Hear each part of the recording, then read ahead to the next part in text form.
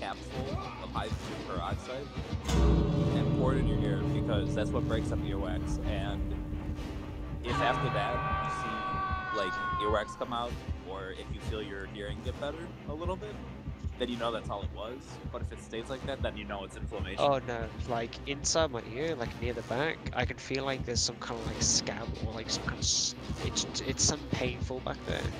Not only that, according to a parent who viewed my ear to check what it is, because she did have an infection before, apparently it's white. Inside my ear is white. It doesn't sound good. Well, I mean, yeah, you're not a black man, so I would expect you.